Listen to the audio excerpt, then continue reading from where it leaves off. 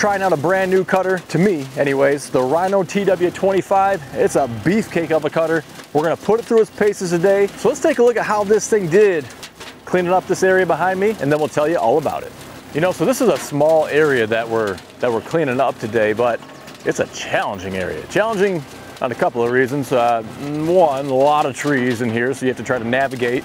I probably could have taken the loader off and maybe put some, well, I don't have a suitcase weight bracket on the front, but need to have some weight on the front of the tractor to offset the weight on the back of the tractor. So I guess I did need to have the loader on there, but it made it harder to navigate. I only whacked a few trees, and you'll see the bucket scrape along a few of the trees in here, but it's a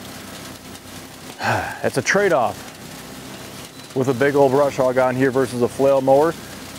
I wanted to use this brush hog though for a couple of reasons. Number one, I have not used a Rhino brush hog before, and I did some playing around with it already. I've probably put an hour and a half, maybe 2 hours on it, and I wanted to get this area. I thought this was a good area to capture on camera for you folks. But I want to get by a retaining wall as well, a rock retaining wall, and not really comfortable getting right next to it. I don't know how stable the ground is behind it, so I don't want to put all that tractor weight there. And I thought with a flail mower, I'd have to get a lot closer. So with a brush hog, you can kind of reach out quite a ways, and that's what you'll see demonstrated here in this video too. Another thing about this Rhino though is that it does cut a little bit bigger diameter than the dirt dogs, and a 2-inch max cut diameter on here, and there's definitely some saplings that were creeping up on that 2-inch mark, and there's a lot of deadfall in here too, so some I don't know if I'd say completely rotted out, but dried out limbs and branches and things that have fallen down from the trees around here. This area, when we bought the house, is definitely not maintained at all, and so I kind of want to, I think I'll end up probably using the tree puller on the skid steer and pull out some of these smaller trees in here and open it up a bit too, and just let some of the bigger stuff kind of spread its wings a little bit. But I do think it's funny looking at this Rhino brush hog on here, because, or rotary cutter, shredder, slasher, whatever you want to call it. They just are so huge. They're very big and beefy. A lot more steel on there compared to the dirt dog. You know, and of course you're paying for all that extra beef on there, and I don't know if it's worth it or not. I mean, again, it's a 2-inch diameter versus an 1.5 inch cut on the dirt dog. This is like leaving no stone unturned on a brush hog though. I mean, this is not even their heaviest duty model. This is kind of their mid-grade. There's a lighter duty, and then this mid-grade, and then a heavier duty as well. And Rhino's known for their cutters. They make all sorts of cutters, but they come at a very hefty premium. Now I will say a 5-foot cutter on a 2038R is a perfect match. It's a very good setup, and this tractor is typically about 52 to 54 inches wide, depending on the tires that you have on there. Now this particular 2038, when I bought it, it did come with wheel spacers installed, so that's pushing it out to about 60 inches wide, matching up with the width of the cutter.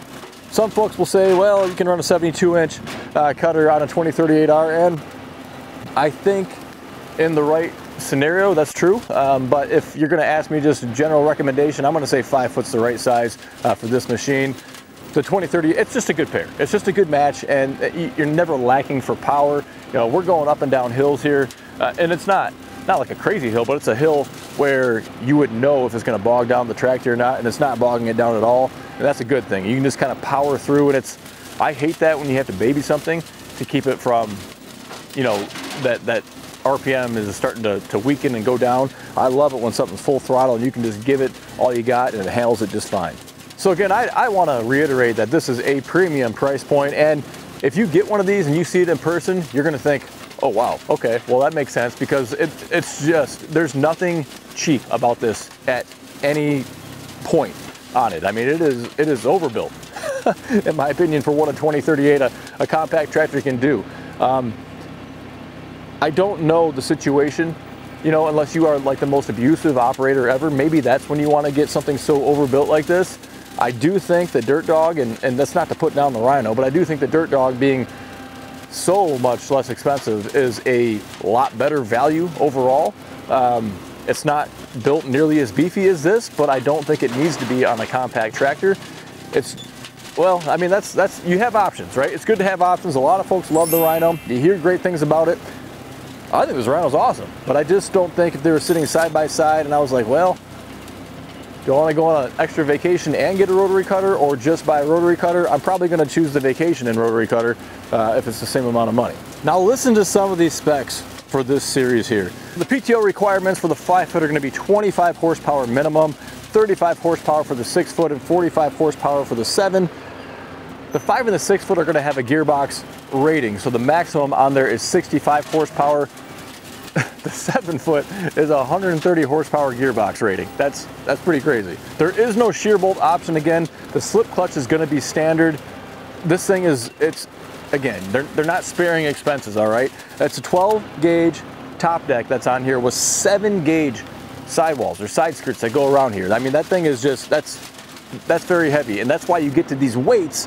The minimum weight, if you got this with rubber guards, is 720 pounds. Add an extra 40 pounds for the steel chains. You get to the 6 foot setup, you're over 800 pounds. You get to the 7 foot setup, you're somewhere between 11 and 1,250 pounds. And so I think it's worth keeping that in mind too, that because of how much these things weigh, there could be some of the smaller compacts that are out there that actually can't lift up some of these mowers here. And with all that weight, a lot of it being so far away, you can see how long this brush hog is as well. Now, fortunately, for the most part, you don't need to raise it up off the ground, but if you are transporting it from point A to point B, then that could be a challenge, and you want to, again, have plenty of ballast weight on the front to offset that. Alrighty, folks, so this is the Rhino Twister 20 series. This particular model is the TW25, the 5 foot wide version. It comes in 5, 6, and 7 foot widths.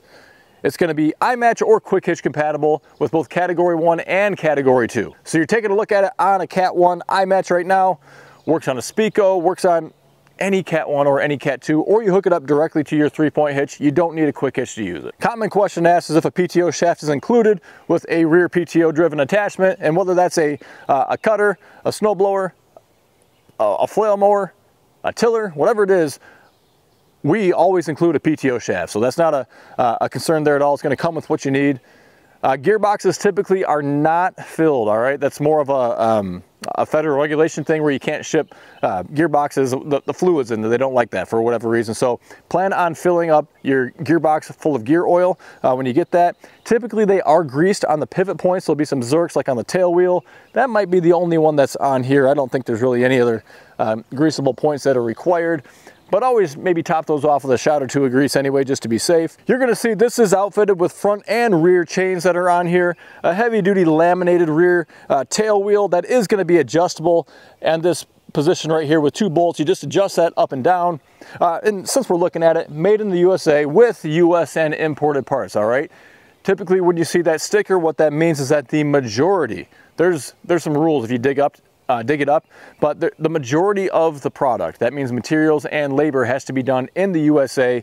Typically things like the gearbox are going to be imported, normally from China. That just seems to be about the only place that gearboxes come from for whatever reason. But other than that, maybe some minor little components here and there are imported, but the majority of it is made and assembled right here in the US. And this will be kind of like a free floating pivot point as well, and so that's going to kind of give and flex as needed. Great example right here, uneven terrain all over the place, and when you're changing all those angles, it just gives it more flexibility to try to stay at a consistent angle when it's cutting. And then on the backside, you're also gonna have these tapered edges that kind of allow things to, well, they're not gonna try to just keep on spinning in there. It's gonna allow them to kind of more easily discharge out of the backside as well. And I don't think I need to point this out, but you can see how deep this deck is. It is very deep. It is a high capacity deck. These blades spin really fast underneath there, and so it is going to just pulverize a vast, large quantity of material. And it is, of course, protected by a slip clutch as well. So folks, that was a dirty job today. I am covered in dust, and it's super polleny right now. And honestly, I've only sneezed once so far. I can feel another one coming on, but my allergies are somehow doing pretty good. That's when a cab tractor comes in really handy, you know? But overall, I am satisfied, feeling good.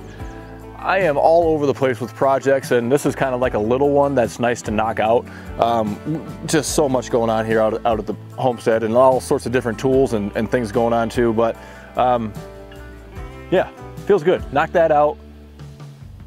Probably come back through with that tree puller, pull the other stuff out, rake it out. See how it looks. I don't know, go from there, but I think we're transforming it and I'm feeling happy. Now, of course, what we do here is showcase the stuff that we sell, right?